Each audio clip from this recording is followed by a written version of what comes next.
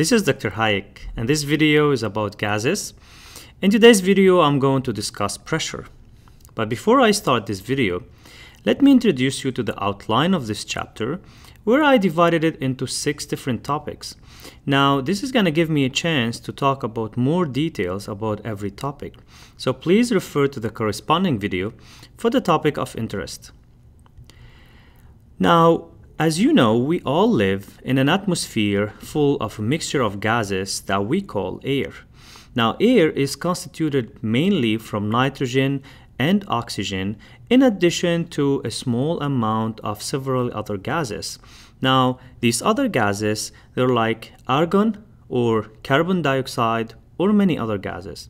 Gases will exert a pressure on any surface that they come in contact with. So if we consider the example of a balloon filled with air, now the air particles will be exerting a pressure on the wall or the inside wall of the balloon. But at the same time, air will be also exerting pressure on the outside walls of the balloon. Now, since the pressure inside and outside are equal, so the balloon volume will stay constant. Once one of the pressures changes, the volume of the balloon will change. Now, how do we define pressure? The pressure is the force F, which acts on a given area A. Now, consider the following container, which is full of gas. If we zoom in on the wall of the container, we can see that the gas particles are exerting a pressure by applying a force F on a certain area of the container wall. So in this case, we can say that pressure is equal to the force divided by area. Now, since force is measured in Newton and area in meters square according to the international system, so we can say that the unit of the standard atmospheric pressure, which is Pascal, so 1 Pascal is equal to 1 Newton per meter square. Now, using the international system, we can use units such as atmosphere, torr, millimeter Hg, or kilopascal. Now, 1 atmosphere is equal to 760 torr, which is equal to 760 millimeter Hg, and equal to 101.325 kilopascal, or sometimes we can see it as like 100,000 pascals. To measure the pressure, we use devices such as a manometer. So what is a manometer? Is an instrument used to measure the pressure of a gas. We have 2 types of manometer. We have the open arm manometer, which is open to the outside atmosphere, and the closed arm manometer, which is not open to the outside atmosphere. Now we are going to see in details how we can use these 2 types of manometer. Let's start first with the open arm manometer, which measures the difference between the atmosphere and the contained gas. Before we fill the manometer with any gas, we can see that the level of the left side arm of the U-shaped tube is lower than the level of the right side arm because the atmospheric pressure is exerting a pressure on the surface of the mercury. Now, if we fill the manometer with a gas with 1 atmosphere pressure, we can see that the 2 levels on both sides of the U-shaped tube are the same. So in this case, we can say that the pressure of the gas is equal to the atmospheric pressure. Now, if we fill the manometer with a gas with 2 atmosphere pressure, so what is going to happen?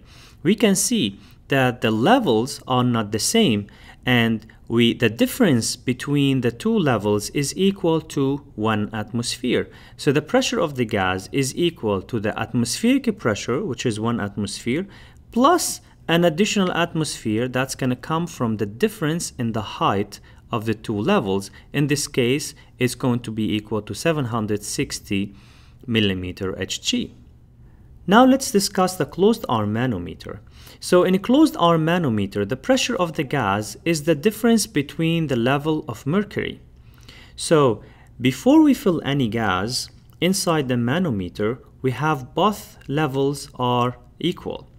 Now, if we fill a gas with 1 atmosphere pressure, we can see that the difference in the 2 levels is going to be equal to 760 millimeter Hg. So in this case, Using a closed-arm manometer, we can say that the pressure of the gas is equal to the pressure exerted from the difference in the levels of the mercury, or just simply say pressure of the gas is equal to H. Now, a common example of a closed-arm manometer is called the barometer, which is an instrument used to measure the atmospheric pressure. Now, the way it works is that the mercury is pushed up the tube until the pressure due to the mass of the mercury in the column balances the atmospheric pressure. So now the height of the mercury column is going to be equal to the atmospheric pressure, and that's why we say that 1 atmosphere is equal to 760 millimeter Hg. Now, the reason that mercury is used in a barometer is that it's the heaviest liquid, and therefore it gives the shortest height. If we were to use water, we have to multiply the 760 millimeter by the density of mercury, which is 13.6, and therefore the height of the water column will be way higher than rather using mercury. Now let's discuss a practice example on manometer.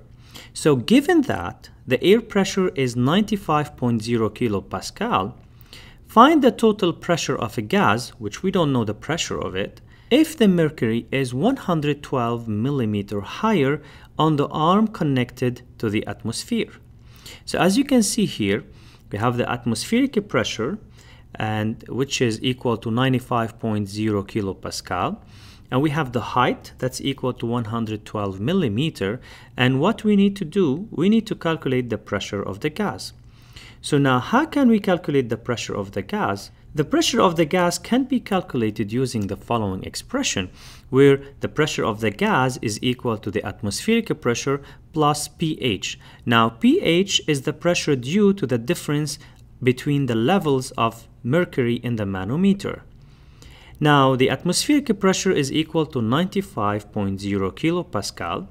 Now, the pH can be calculated from the difference of the two levels of mercury, which is 112 millimeter Hg. We multiplied by the term 101.325 kilopascal divided by 760 millimeter Hg. Now, millimeter Hg will cancel out, and the final unit is kilopascal. So the answer will be 14.9 kilopascal. So now that we have pH and we have the atmospheric pressure, so we can say that the pressure of the gas is equal to 95.0 kilopascal plus 14.9 kilopascal, and the answer will be 109.9 kilopascal. I hope this video was helpful to you, so please like, share, and subscribe, and I will see you next time.